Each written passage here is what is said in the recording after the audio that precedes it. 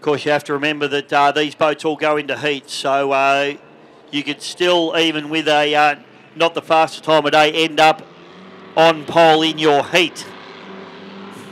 Okay, here he is out of the Glen Maggie District Boat Club. Heath Hamilton in Chase and Cash.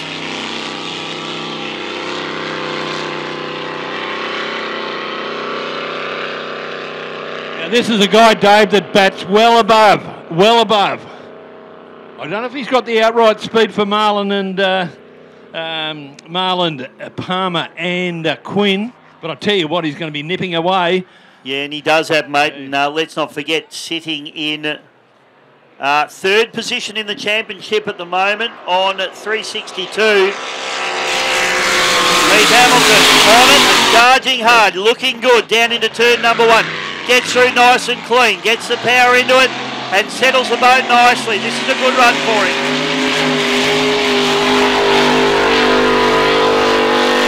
Up into the top turn, this is where he needs to be nice and clean. Get the job done.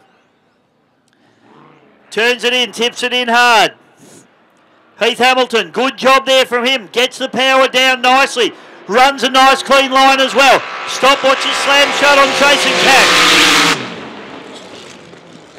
That was impressive, Dave Bishop. Yeah, good run there from Heath. He'll be happy with that one. We'll get a time for you, folks. 32.65, Dave Bishop, 32.6.